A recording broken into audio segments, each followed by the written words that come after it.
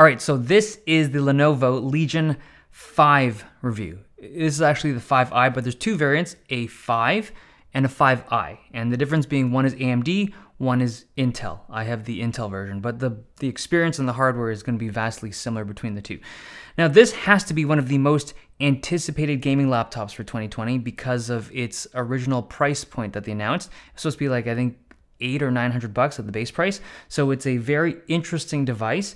And the predecessor to this, the Y540, was a very well-reviewed device. And this is just like the 2020 version. They've tweaked a whole bunch of stuff, but there's stuff you should be aware of going into this particular purchase. Okay, so let's start with the design. This has been changed ever so slightly in terms of its design aesthetic. It's very clean and mature looking, like it doesn't have any kind of gamer accents. This is probably like the least gamer looking gaming laptop on the market. I really like it. It's even cleaner than like a Razer Blade because there's no snake logos and stuff like that. It's just like a very simple top lid and a very simple inside, which we'll get to in a second. Now, on the top, they've changed the Legion logo. It doesn't light up anymore. It's also in a different position from last year, if I remember correctly.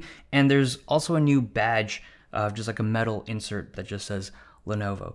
Now, the whole laptop feels well built. It's plastic, but it feels durable.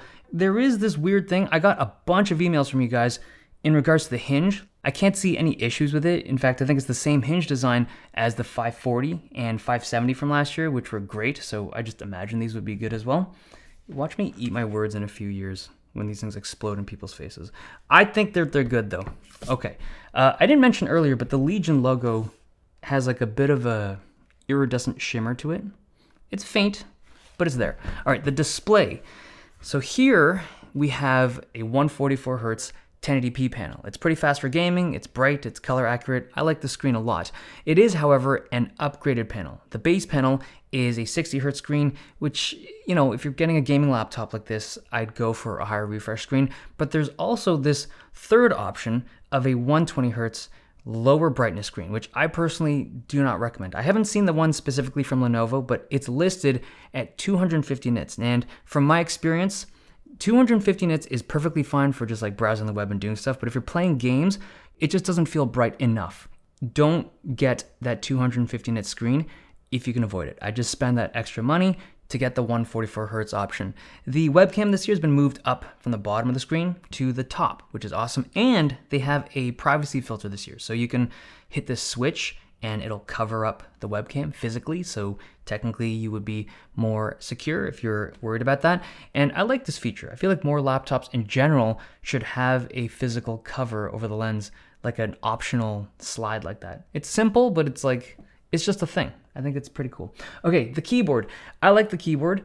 In general, I think most people will like this keyboard. There is a number pad, so everything's got shifted over to the left if, you know, symmetry bothers you. But I think Lenovo does this often with their kind of mid-tier devices. They just include a number pad. But the actual keyboard experience is on point, and it's got white backlighting, which looks really clean. The trackpad is nice. It doesn't have the dedicated physical buttons like it did last year. It's like the actual click is built right into the trackpad like a lot of other gaming laptops, but it's still a good trackpad. And oh, my favorite part about this keyboard, the actual deck itself. It's this really nice soft touch material. And from what I've seen from last year's material as well, this stuff holds up. Like I have a friend that has a Y530, and I used to be concerned about Lenovo's materials kind of becoming gummier over time, but last year's model held up, and this feels exactly the same to me. So I think it's going to be a durable soft touch material. The performance on this machine is quite good. I'm running the 6-core Intel processor with an RTX 2060, and it's the regular 2060, not the Max-Q version. So it's just a little bit more powerful than other competitors that are pushing Max-Q devices. This is a appropriately cooled system. It's nice to see, and the fans don't get super loud. And they also have that keyboard shortcut, so you can switch between the performance modes. So you can go between like balanced and high performance and quiet mode. But this year they have this colored LED in the power button, which lets you know visually what mode you're in just by looking at the power button. Now, this year they still don't have manual fan control. It's something I talked about last year. I wish that on a device like this, you could just control the fans by yourself. So if you're doing something that requires better performance, you can just crank it up, but you can't. It does a pretty good job just through those 3 settings, but I like my manual. All right, so inside you have You can see the two big fans, they exhaust at the back and the sides with a nice heat pipe array, good thermal system. The SSD, Wi-Fi card, and the two RAM slots are behind two shrouds, but remove those and you have access to them. And the battery is not particularly big. It's a 60 watt hour battery, very similar battery life to last year's. I'm getting 3.5 hours on this, which is to be expected. It's a smaller battery. I do think that there is a option for a larger battery, but then it just removes the SATA cage, so you just get a slightly bigger battery, but no hard drive. I did notice that there seems to be room for a second NVMe. Like if you remove the hard drive cage, there just seems to be this perfect amount of space for a secondary NVMe, which is, I've never actually seen something like this, where the space seems like so well engineered that if you remove the hard drive cage, there's now room for the NVMe to slot in. It's pretty cool.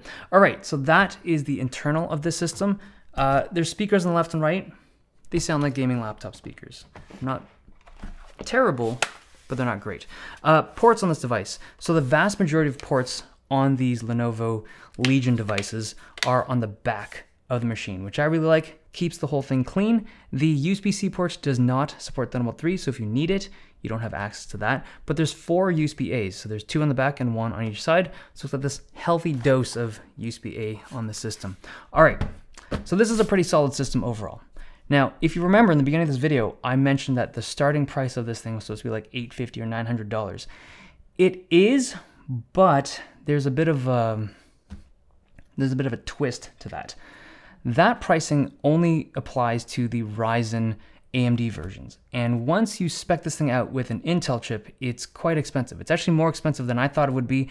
This feels like it's I don't know, 150, 200 bucks more than it should be. Now here's the thing, Lenovo stuff goes on sale very frequently. We're not talking like special Black Friday and back to school stuff. It's just constantly on sale. So you just need to be diligent and look at the pricing of this stuff and catch it when it is on sale. Because if you buy this thing at full retail price, I don't think it's really worth the money. Like it's okay, it's just not great value. If you do get it on sale though, I think this is a great get. So yeah, you just make sure you purchase this thing on sale if you can. Now, there is a second device that I want to talk about, because if you're interested in the Legion 5, you're probably interested in this thing as well. This is the Lenovo IdeaPad Gaming 3. It's a bit of a weird name. This had like a different moniker last year, but this is the 2020 version. And this is also like a $800-900 device. I was gonna do a review on this, but I decided to wait for this thing to come in before I even talked about this. Because here's the thing, I don't think this is worth getting because of the existence of this machine. This is a inferior product in basically every manner. It's not as well built, it has worse performance, it has worse thermals, it's got a smaller battery, a dimmer screen. The list goes on. The Idea Gaming Pad 3 is an inferior product to the Legion 5. It is cheaper by like 150 bucks, but if you're on the market for something like this and you just can't afford this one, but you can't afford the IdeaPad, save up until you can pick this one up, because it's just a better product that I think will even last longer because of the improved thermal performance over this guy. Okay, hope you guys enjoyed this video. Thumbs if you liked it, subs if you loved it. I'll see you guys next time.